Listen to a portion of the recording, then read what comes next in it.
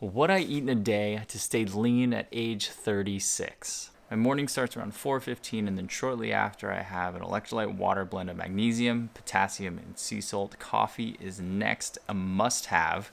My first meal typically starts with 6 fried eggs over easy, 3 grass-fed beef patties with the fat partially drained on a paper towel, and 0.5 to 1 ounce of raw liver. I prefer it partially frozen, not my favorite when it's fully thawed.